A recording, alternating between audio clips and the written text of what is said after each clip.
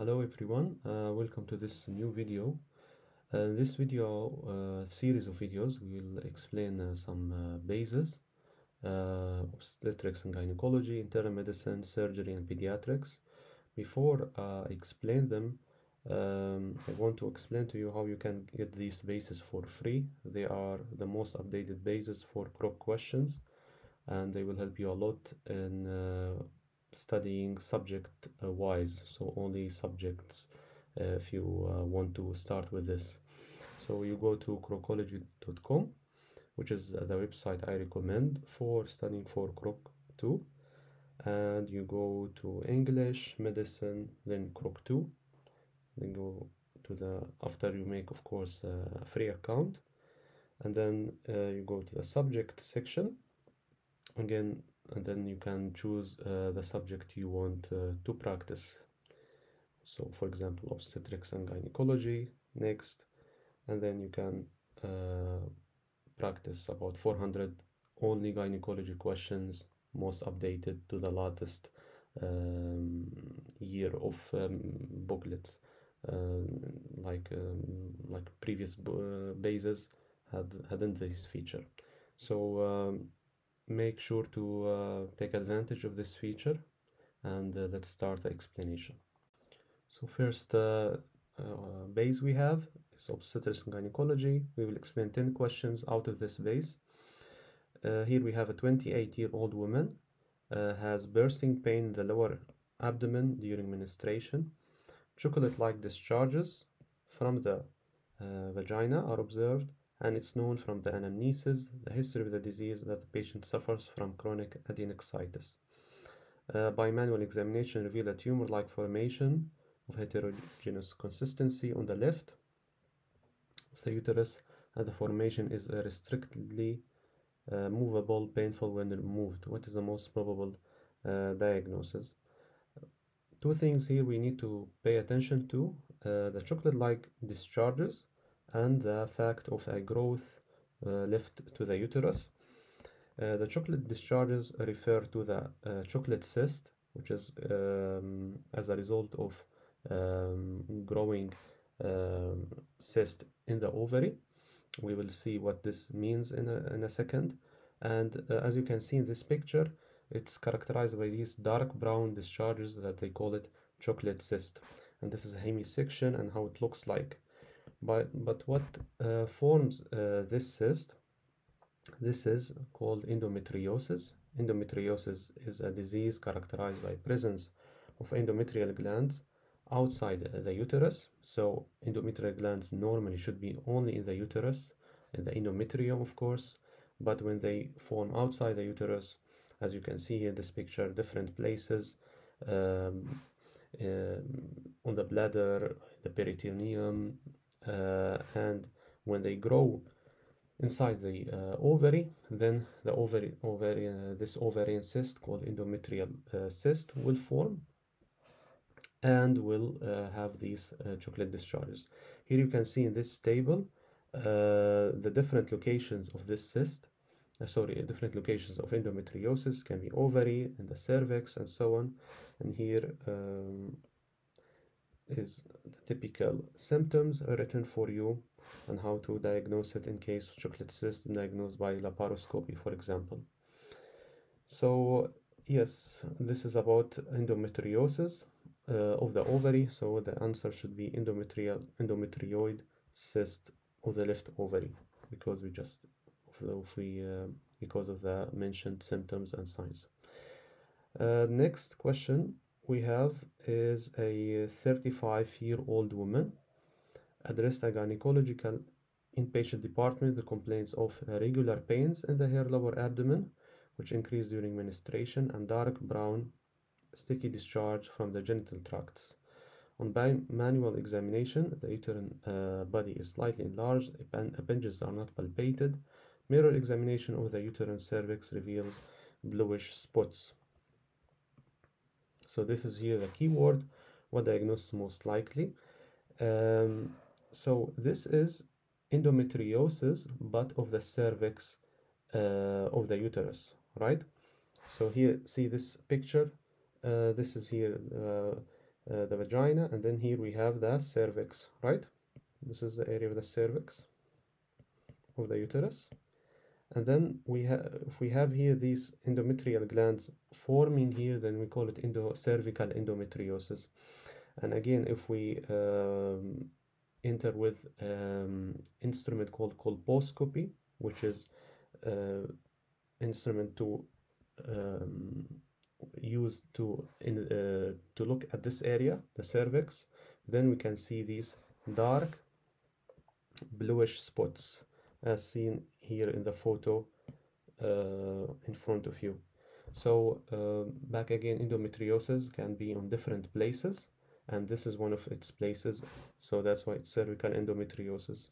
Another question in Krok that comes is how to do the diagnosis, and this is back to the table, is by colposcopy, which is a special instrument to view the cervix of the uterus. Also can be used in cervical cancer diagnosis. Next question, we have a 30-year-old parturient woman was delivered to hospital with full-time pregnancy. She complains of severe lacinating pain in the uterus that started 1 hour ago, nausea, vomiting, and cold sweat. Anamnesis states cesarean section 2 years ago. To uterine contractions stopped. Skin and mucous membranes are pale. Heart rate is 100 per minute. Blood pressure is 90/60. Uterus has no clear margins. It's sharply painful. No heartbeat, can be auscultated in the fetus. Bloody discharge from uterus. Presenting part is not visible. Most likely diagnosis is. So here, as you can see, this is what we call it obstetrical emergency. We see pain in the uterus, which is severe, and and uterine contractions which stopped during labor. And uterus has no clear margins. When palpation, the uterus should have clear margins, but it has no clear margins, means it lost its borders. So these are all signs of the uterine rupture, as you can see here from the photo. When the uterus is like there is an injury to it, and this can happen when certain risk factors are present. One of them is present in the question, which is a prior uterine surgery. If there was a previously on this uterus surgery, for example cesarean section most commonly, and there was a suture to close the uterus after cesarean section, because during cesarean section, you know, we open the uterus to get the fetus outside, and then the uterus is closed again and sutured. But of course, in the second pregnancy, this place where the sutures are is a weak spot, because with the powerful contractions, the uterus can rupture.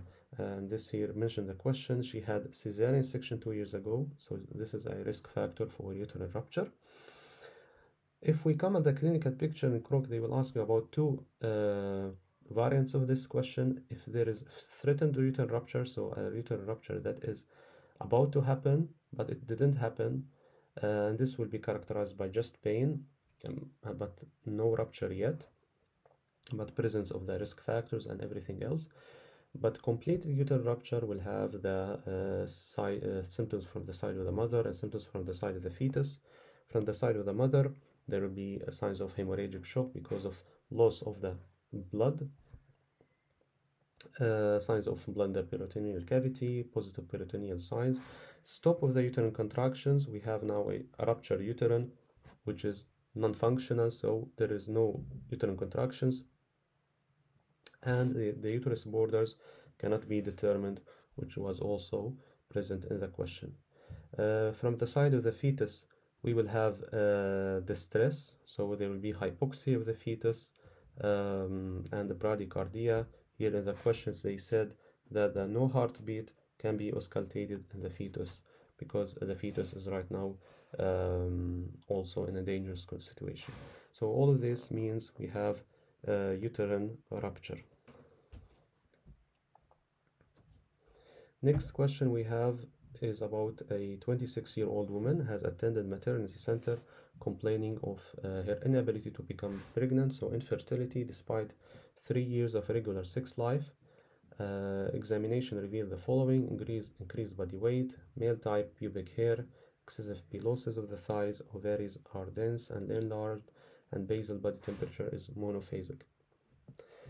Most likely diagnosis is this one of the also repeated questions in Krok. It's called Polycystic ovarian syndrome. Other names for it are also Steen-Leventhal syndrome and ovarian sclerocystosis. It's a complex of signs and symptoms that affect the woman, and it's characterized by increased male sex hormones and ovarian dysfunction at the same time. So because of increased sex hormones, male sex hormones like testosterone, then we have male pattern of hair distribution, hirsutism, as you can see here in the picture, right? Obesity and irregular menstrual cycle. Specifically, there will be amenorrhea, no menstruation. And this leads to infertility because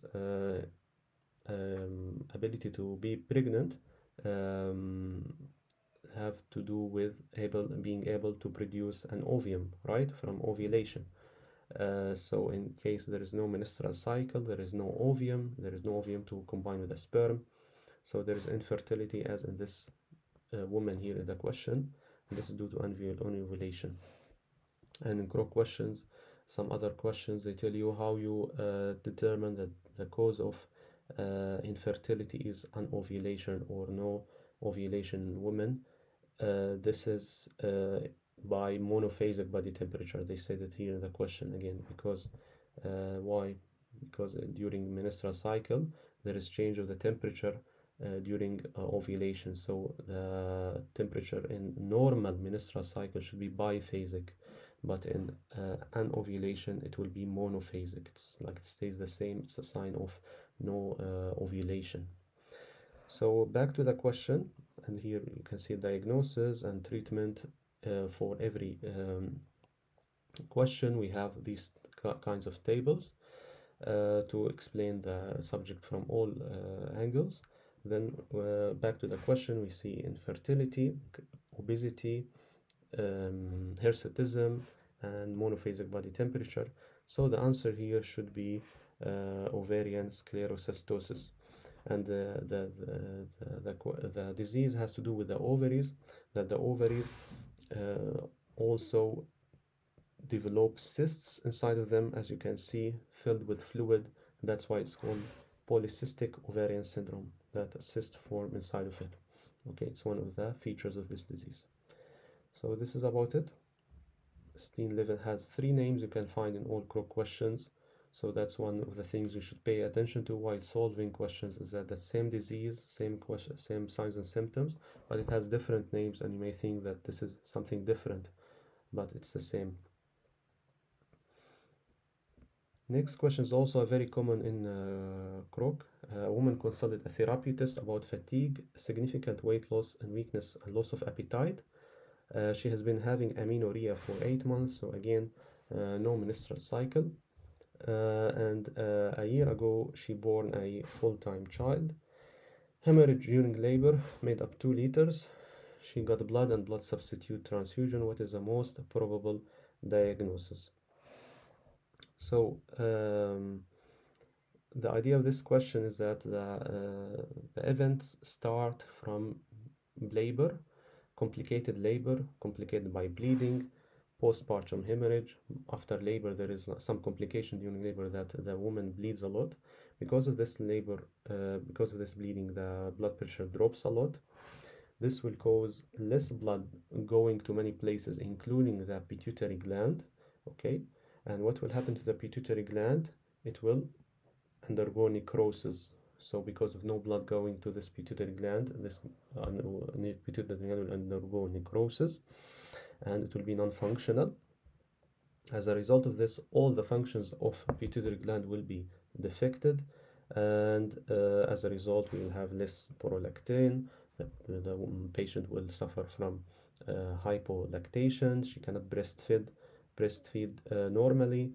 Adrenal gland hormones will be decreased. because it's controlled by the pituitary gland. FSH and LH, which are the sex hormones controlling the ovaries, will be decreased. That's why there will be no ovulation. Amniorrhea, because FSH and LH, they help in the production of estrogen. So estrogen is not there, there is no ovulation. And there will be hypothyroidism because of low thyroid stimulating hormone. So a lot of things, as you can see, and they ask you always about amenorrhea, that we found that the patient after 8 months after this labor, complicated labor, she has no menstrual cycle because of a complicated complication of labor, massive bleeding, like 2 liters. Then this is this disease called Sheehan syndrome. Sheehan syndrome. The table for this disease, you can find it here. Sometimes they call it in the questions. In 2023 booklet, they call it pituitary necrosis. It's the same thing. And yes, one question, Krok, is about how to diagnose it, measure the FSH and LH, called gonadotropin hormones. And the treatment also was in 2023 booklet, is to give glucocorticoids or hydrocortisone. They can help in the recovery process, and pituitary gland hormone replacement therapy, of course. And this is one of the also questions about this topic. 30 months after the labor, again, amenorrhea. This patient suffers from amenorrhea 13 months after a labor. What happened in this labor? This labor was ended in cesarean section, which resulted in blood loss at a rate of 2000 milliliters. Again, complicated labor with massive hemorrhage. And then you can suspect, you need to diagnose Sheehan syndrome, and then go to the next step, how to make sure that this is Sheehan syndrome, estimation of the gonadotropin rate. Okay, pay attention to this question, it comes a lot. Next question, we have a patient with uterine fibromyoma, size up to 8 to 9 weeks of pregnancy, consulted a gynecologist about acute pain in the lower abdomen, and examination revealed positive symptoms of peritoneal irritation, leukocytosis. Uterus was large up to 8-9 weeks of pregnancy, one of which was mobile and extremely painful. Appendages were not palpable. That's the problem with gynecology questions, that their language may be a little harder than other questions, but you need to pay attention to the important keyword.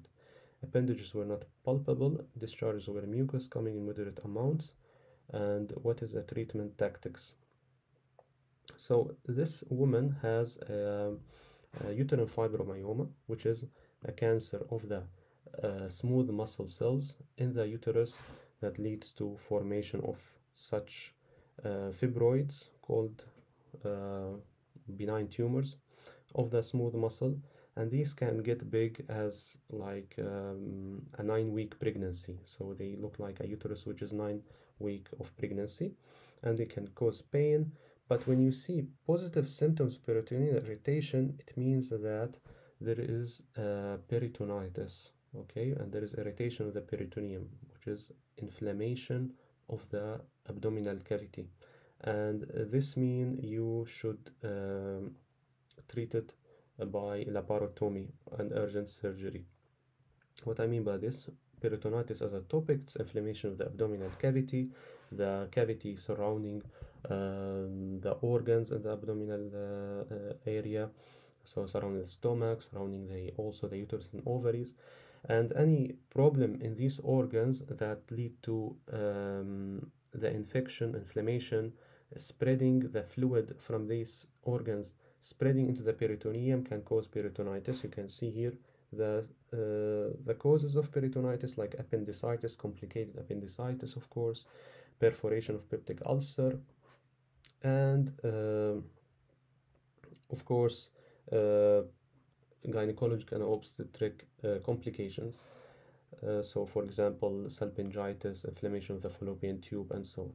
So here, what are the symptoms and signs that tell us there is peritonitis? When the patient suffers from pain of the abdomen, logically tenderness on palpation of the abdomen. Look at this picture here.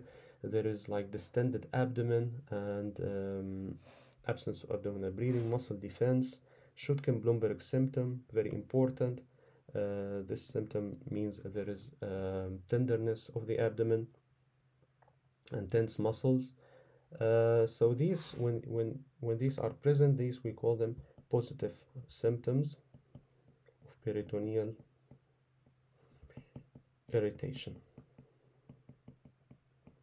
Yes, and when you see in the question positive symptoms of peritoneal irritation, then you understand this is peritonitis, and the treatment of peritonitis is mainly to open surgery, to open the abdomen called laparotomy, like this, right? And to explore the area and see if there are, what is the cause, where is the fluid, inflammatory fluid that's going there, and peritoneal drainage. So back to the question, any time you see in the Krok questions peritoneal irritation size, you choose urgent surgery, laparotomy is indicated. Okay, next question we have: a woman has the first labor stage, and the pregnancy is full term, and labor occurs every 3 minutes and lasts for 55 seconds. Fetus presentation is polar, the head is pressed to the small pelvis entrance, heart rate is of 150. Vagina examination, uterus cervix smoothed out, mouth of the womb is 2 centimeters open, and etc. And they ask what is the labor stage is it. So as you can see, the language of the question can be confusing, but if they ask you about the labor stage, then you look at the one thing, which is the size of the cervix opening. What I mean by this, we have 3 stages of labor. First stage of labor or delivery is called cervical dilation. So in order for the baby to get out, the fetus to get out, first we have to clear the way for him, right? And this is done by cervix that should be dilated. The cervix here, and before the start of labor or during the initial stages, like closed or very opened 1-2 centimeters, and then it opens, okay, it stays, it dilates, and then at the end of stage 1 it's completely dilated, and then stage 2 can happen. The baby can get outside. When the baby get outside completely, then stage 3 starts, and then which is extraction of the placenta. So these are stages of labor. Stage 1 called cervical dilation. Stage 2 fetus extraction, right?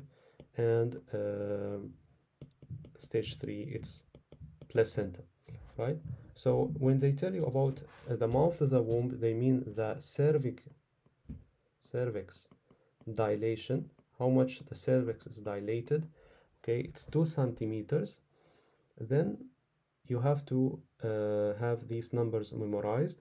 We have the cervix start at 0, okay, and reaches 10 centimeters, right? So at 10 centimeters, it's the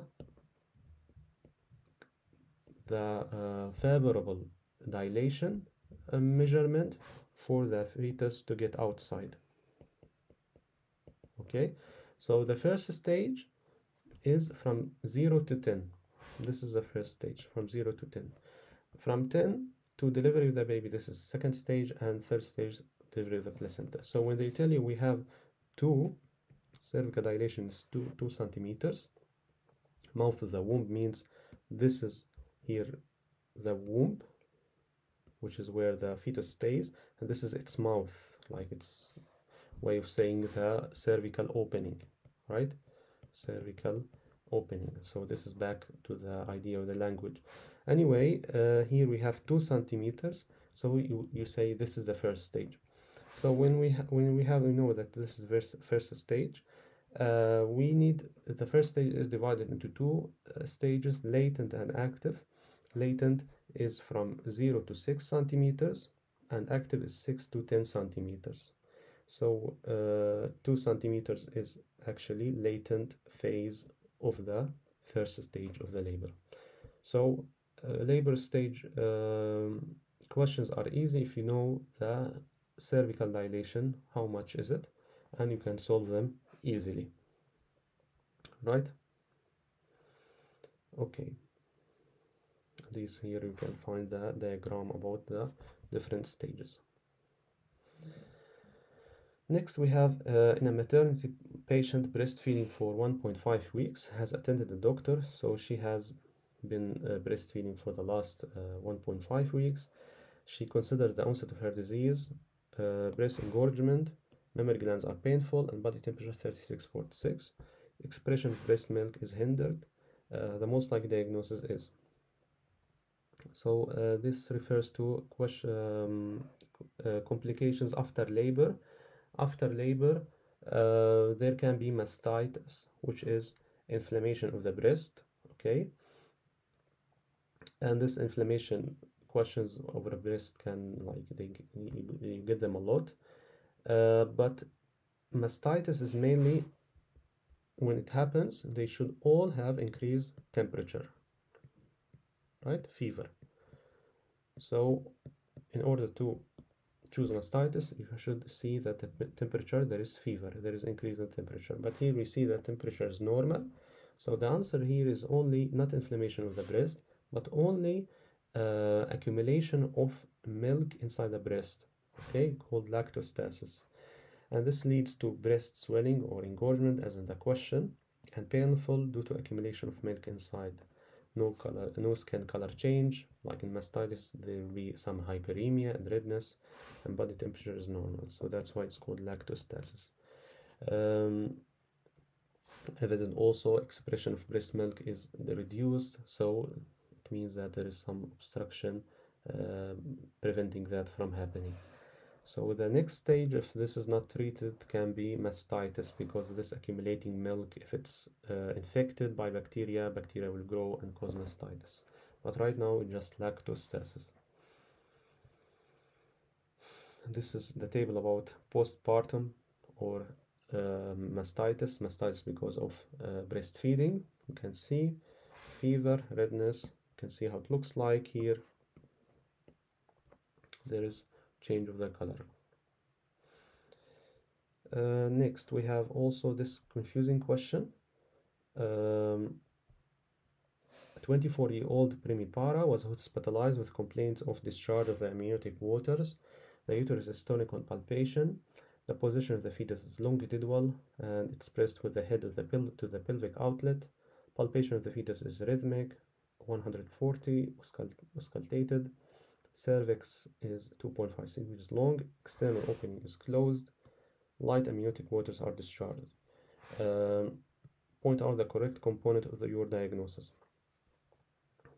Okay, so this is to solve this question we need to know also some knowledge about the stages of labor and some knowledge about when the amniotic waters should be discharged.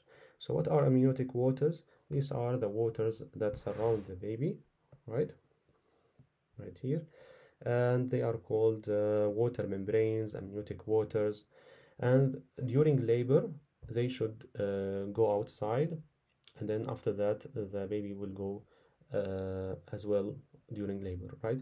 But I'm saying during labor, right? So that's where the rupture of membranes should happen. So the timely discharge of the amniotic fluid is when, okay, during labor we just took that there are 3 stages of labor, but when exactly? The ideal moment is during complete or near complete dilation of the cervix, so 9 to 10 centimeters as we spoke. When the cervix is like completely dilated, then it makes room for this water to go outside and make the uterus contractions more effective, because it has to contract on less volume. Now it focuses only to get the baby outside. So this is the timely discharge. But when we speak about early discharge of the amniotic fluid, this is when there is not complete cervical dilation, when we are speaking about 4 or 5 centimeters of cervical dilation and the rupture of membranes happened. So we are in the first stage of labor, right? Timely discharge is when the second stage of labor. So okay, this can happen during the first stage. We have antenatal discharge. This is from before the starting of labor, right? The cervix will be closed, and this was also one question. So you have to pay attention to it. So back to the question, when they say to us that the external opening is closed, okay, so what does this mean? The cervix of the uterus is 2.5 centimeters long. Pay attention. This is long, okay. We are not focusing on this. We need how much is it the opening or the cervical dilation. This is what we need, okay. If they tell us it's closed, then this is 0 centimeters. It means what? It means that the labor did not start yet, okay. We are not in the first stage. So this is not early discharge of amniotic fluids, because this means that we are in the first stage of labor and the cervical is like 4 or 5 centimeters, and it's not timely discharge of amniotic fluid because it means we have 10 centimeters dilation. The cervix is completely closed, okay, external opening is closed. That's why it's called antenatal discharge of amniotic fluid, right? It's before the start of labor. We call it preliminary period.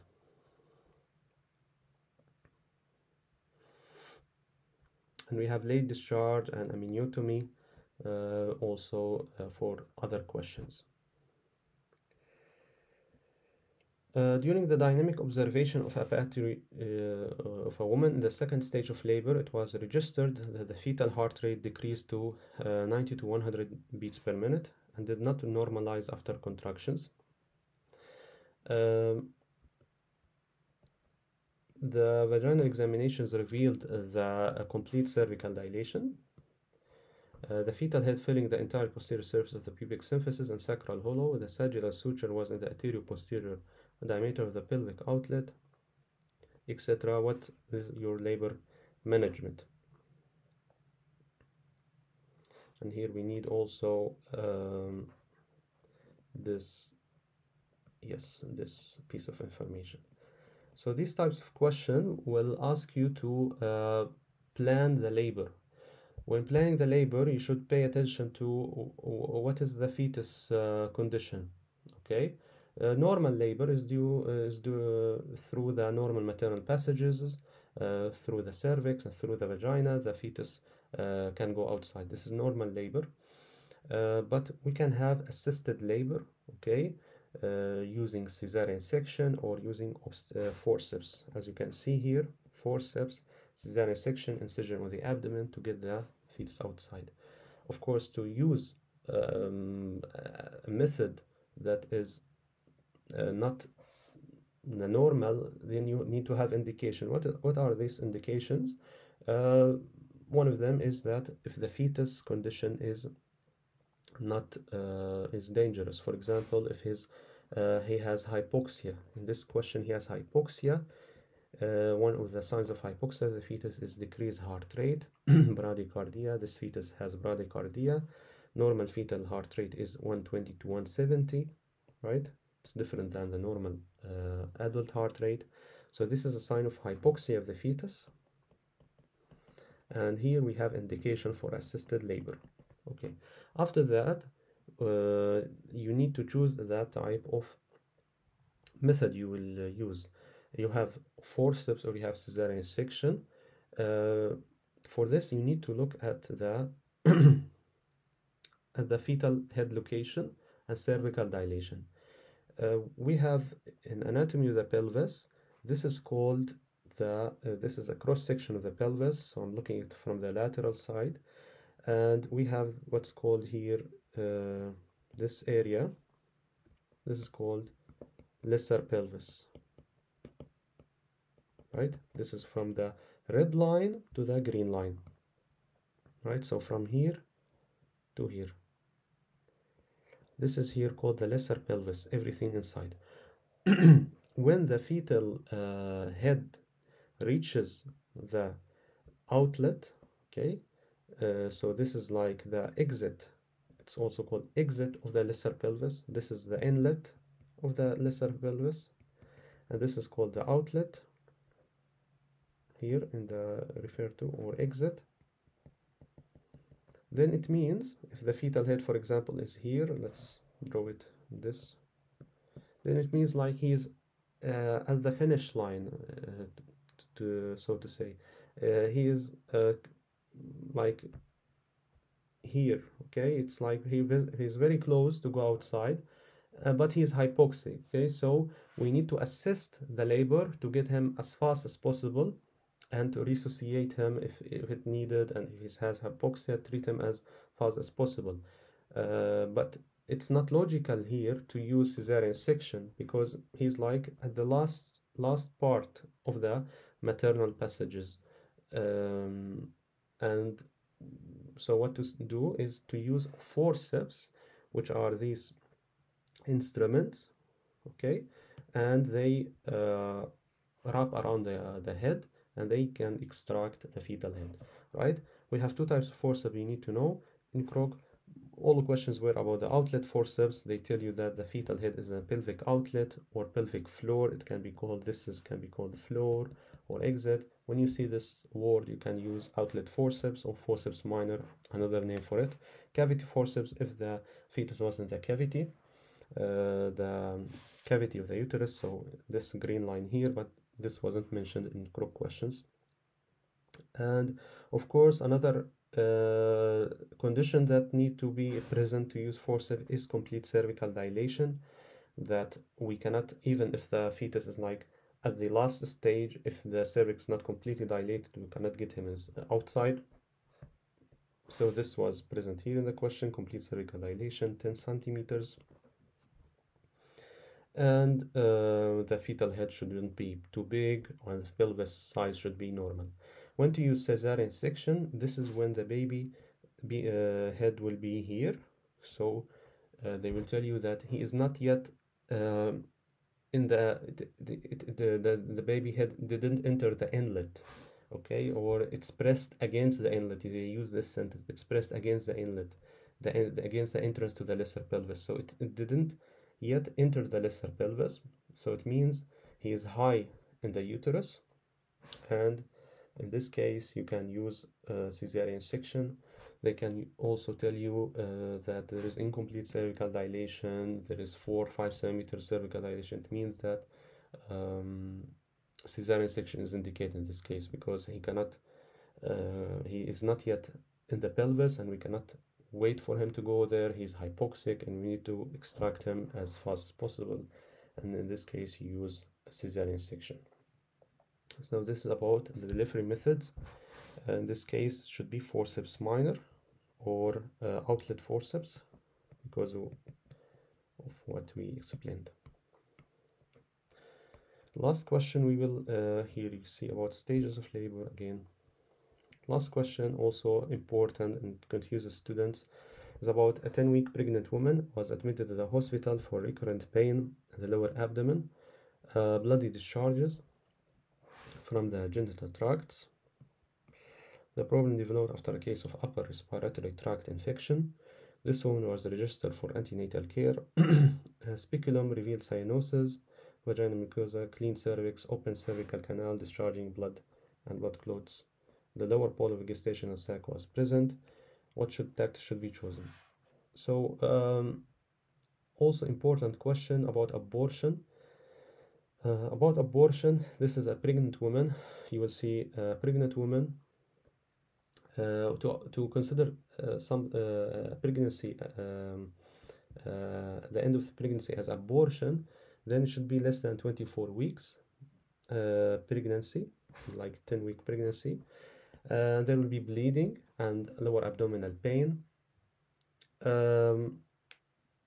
So there can be a threatened abortion, so abortion that is at risk. The pregnancy is not lost, but it's at risk, okay? Like in threatened uterine rupture, didn't happen, but it can happen because we have a mild bleeding, some pain, okay, but the cervix is closed, or some question they tell it's less than 2 centimeters. So here we have some bleeding going outside, but the pregnancy is still there. We need to stabilize this pregnancy before it's lost. Other questions will tell you that about abortion that happened already, and this will have profuse bleeding, so considerable amount of blood that will be lost. The pain will be more severe, and the abdominal size will decrease. So because of losing this pregnancy, of course, the woman will notice after this pain and so on that her abdomen decreases in size. So it means that pregnancy is lost, and the cervix will be open. In order for this to happen, the cervix will be more than 2 centimeters here. As you can see here, it's this diameter here at threatened is less than at open, so or at incomplete abortion. Okay, so what is the tactics here that you should do in incomplete abortion? You should extract the fetus surgically in case it's not like completely outside, because any remnants of the fetus that stay can cause infection. And this is done by uterine curettage, suction curettage. This is here the pregnancy that part of it stays, incomplete abortion, and then through a vacuum the rest of the pregnancy is extracted. So back to the question, the tactics here we see the open cervical canal, right? So here we have open cervix, it means abortion. The lower pole of gestational sac, this is here the gestational sac means the sac that the fetus was living in is present here. It's like going outside, so it's incomplete abortion, and the text here is curettage of the uterus. So this was about the base of gynecology. And as last, I want to announce about our course with Krokology that includes the explanation of Krok 2 booklets the same way we explain these bases. So if you like these videos, make sure to check our course, which starts from January next year. And for more videos, make sure to follow this channel.